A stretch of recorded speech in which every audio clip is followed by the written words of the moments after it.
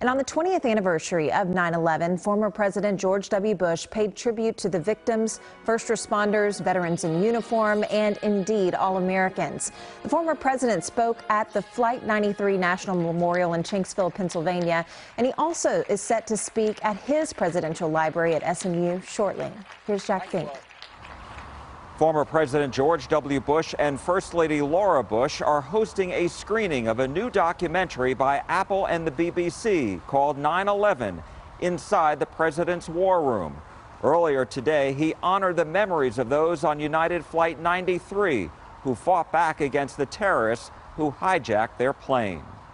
The 33 passengers and 7 crew of Flight 93 could have been any group of citizens selected by fate. In a sense, they stood in for us all.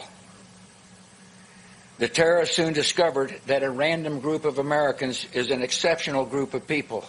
The former president and Vice President Kamala Harris both addressed several hundred family members of those who were killed on Flight 93. The passengers heading from Newark to San Francisco attacked the terrorists, who then decided to crash the plane in Shanksville, Pennsylvania. As the attacks unfolded, then President Bush was reading to elementary school students in Sarasota, Florida, when his chief of staff, Andy Carr, told him the U.S. was under attack. Days afterward, the president spoke on a bullhorn to firefighters and construction workers at Ground Zero, a moment that may forever be ingrained in the nation's collective memory.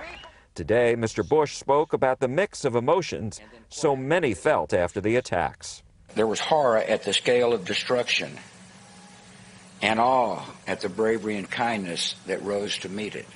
There was shock at the audacity of evil and gratitude for the heroism and decency that opposed it. The actions of an enemy revealed the spirit of a people.